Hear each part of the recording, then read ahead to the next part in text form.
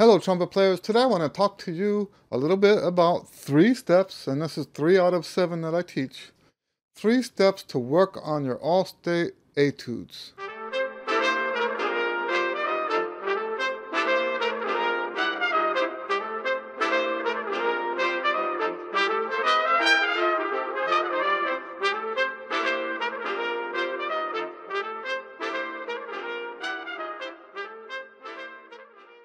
We're posting this today because in 6 days, the All-State Jazz Etudes are going to be available.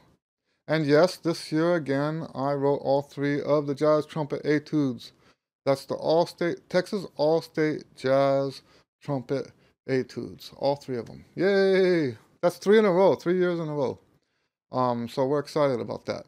Anyway, so I wanted to spend a little bit of time sharing with you how we work with my students on, and I'm not going to give you all the details. We have an opportunity in the lessons to get into very fine detail.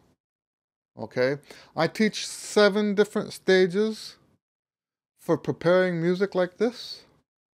I'm going to teach you right now the 3 most important of those 7. All right. Now, before we get into it, let me tell you this. That when you practice, and I had a video about this, I guess 2 years ago, I called it the worst way to practice. When you practice, don't just try to get the music right. Okay, that's the worst way to practice. And I'll try to remember to put a link here. When you practice, you want to have some sort of method, some sort of system, some organized approach to learning what it is that you have to be able to perform. So what I'm going to show you now is 3 of 7 stages that I do with my students. And we do this with everything. We're only saying all-state music now because that's what's coming up, right? So the first step always is to study the music. And I'm going to say right now, those of you who jump in there right away, I had a student, I had a comment on one of my videos a few years ago, and the guy said, I remember exactly his comment, "I'm so glad I learned these etudes before you published them." My recording, right? He learned all the etudes in a week. And I'm like, that's not how this is a competition, not a competition of who can get there fastest. It's a competition of who can play the best. And almost always when you go fast, when you learn something fast, now I don't know if that student made All-State or not, or if he made region, but that's just not a good way to practice, okay? First stage is to study the music. And in that first stage, the most important part of that is listening to the music. That's why I post these videos. I'm going to post all 3 of them Friday morning. I can do that because I wrote them, so I've got them here, right? I don't have to wait till they show up in the mail. But they are available on the 15th, so that's the day I'm going to release them. I don't believe in doing anything unethical, so I will not even give people hints beforehand. Okay? So now that we do 10 times listening without looking at the music. And then we do 10 times listening while looking at the music, but you must resist the urge to try to finger. And the reason why is because you might see when you're just fingering, there's nothing there to tell you just played a wrong note. Right? And by the way, this is why we do the listening, is to tell, so that when you're practicing, you know immediately if you did a wrong note. If you played a wrong note, or even a wrong rhythm for that matter. We don't do this listening so that you can learn the music, right? I remember a long time ago, people used to say this was spoon feeding. I don't believe this is spoon feeding. I don't believe that at all. Let me tell you this. If you're doing etudes in my lessons, we don't do the listening because I want you to be able to hear for yourself. But this is a competition, and I want you to do the best that you can do. And listening helps you know when you made a mistake. That's the most important thing with listening. Now, there's other things you can do during this first stage to study the music. One of those things, for example, is to look through and find all the measures that have accidentals that carry through. And by the way, I believe in having 3 copies of the music. I believe in having a practice copy, study copy, and a performance copy. The performance copy should be clean. Last thing we want when we're performing is to have our mistakes glaring at us on the paper. We don't want that, right? So just think of the mental part of that, right? All of your, if you take your practice copy to the audition, all of the mistakes you ever made are glaring at you. It's better to have a clean copy. And it's also better to have a study copy that's separate from your practice copy. Okay? So when you're doing your study copy, go through and with a red pen, circle the notes that carry through. Let's say you have an F sharp at the beginning of the measure, and there's another F sharp later in the measure. Circle that. Maybe put a sharp next to it, just as a mental exercise. We don't want that on the practice copy. Let's make that very clear. We don't want that on the practice copy. Do not mark accidentals into your music. I know band directors like you to do that. If you're my student, we don't do that because it puts off the day that you eventually learn how to read music. Okay, so we don't do that. Another thing that happens in this first stage is if the music is in a key that you're not comfortable with. You want to do the tonalization studies in that key first. Get used to the key first. Otherwise, you're going to make mistakes. And that's what this first stage is all about, is minimizing the mistakes you make when you first start learning the music. Okay? Now on to the second stage, the second step. And that's working backwards in the music. I have an etude here that I want to show you. This is from the Doom book. Is that right? Yeah, Doom. And I'm doing number 17. It doesn't matter. So the last 2 bars, right?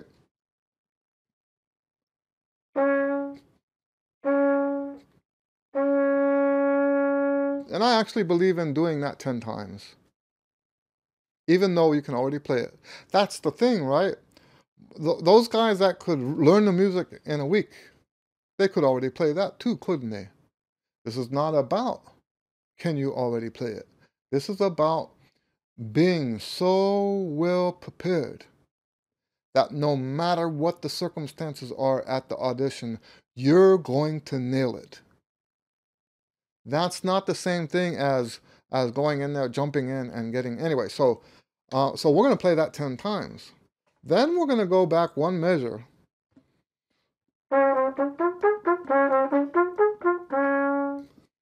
And then we're going to sing in finger. Da da da da da da da da da da da. And we're going to play that 10 times. Da da da da da da da da da da da. Play that 10 times. Then we're going to add that to what we already have.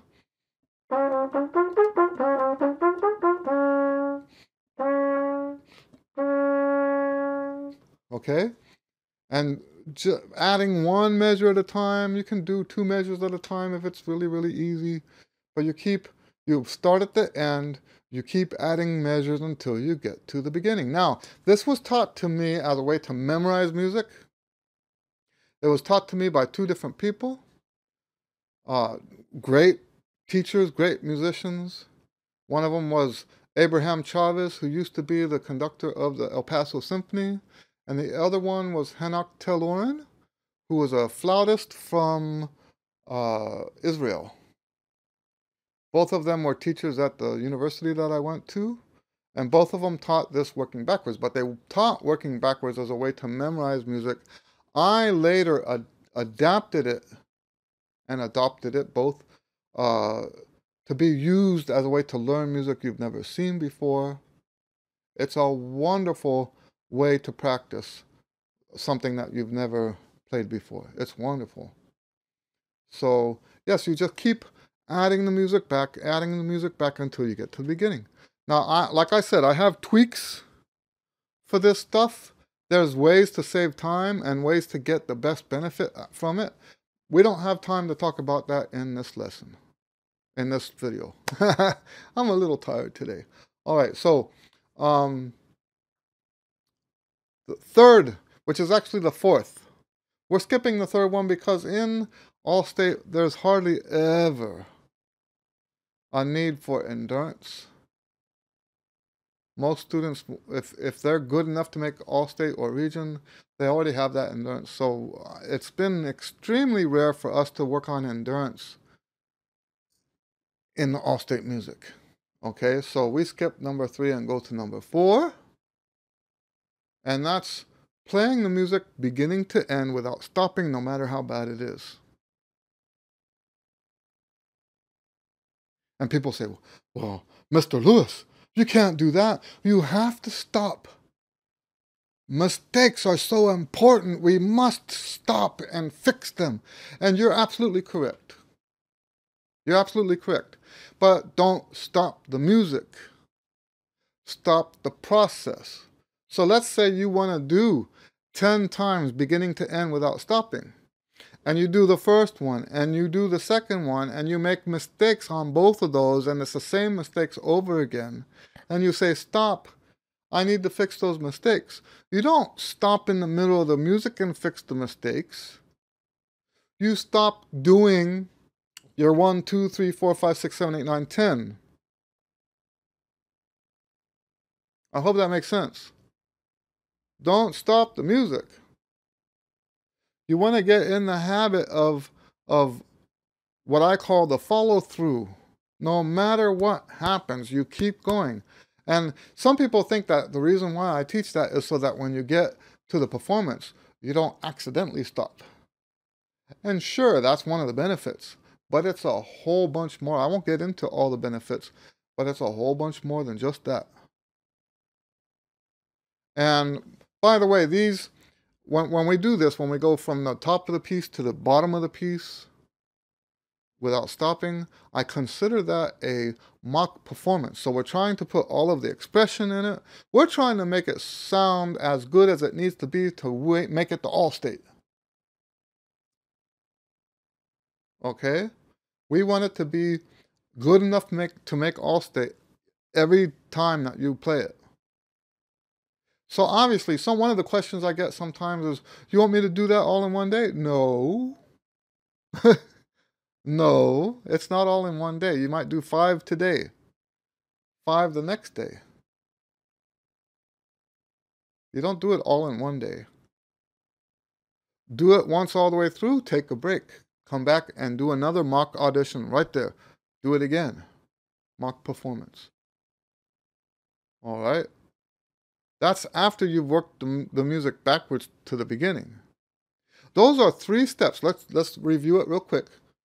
We're going to study the music, which includes listening to it. We're going to work backwards on the music. And then we're going to play the music after you've worked backwards to the beginning. You're going to play it through a number of times without stopping. There are 4 other stages that I teach.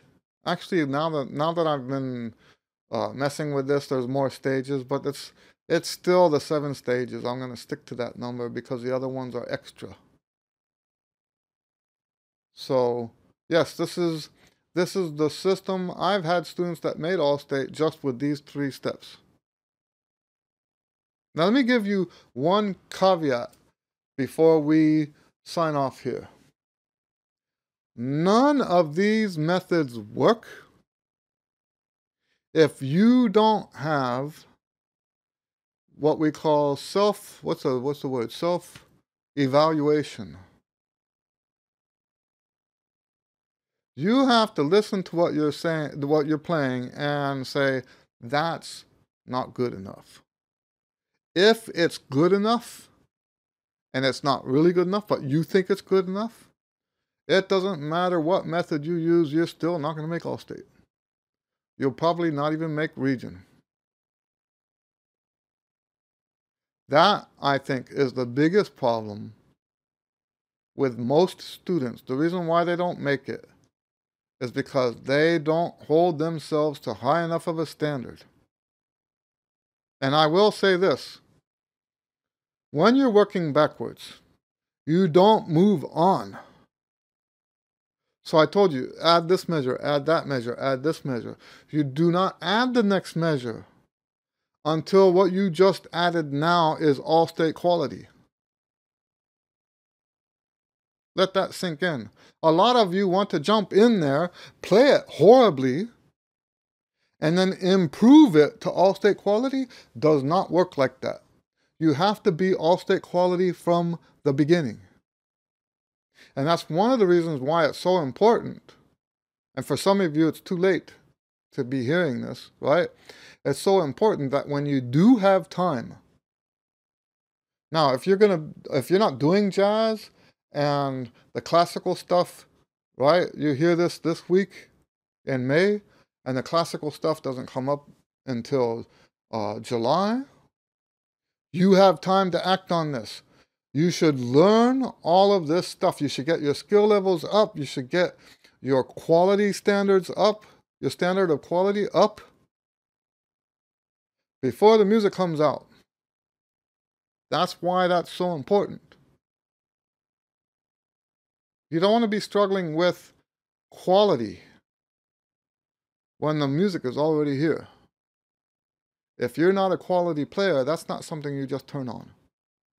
Okay? All right. So that's what I have for you today. If you have any questions, feel free to ask down there. God bless you. We'll see you on the next video.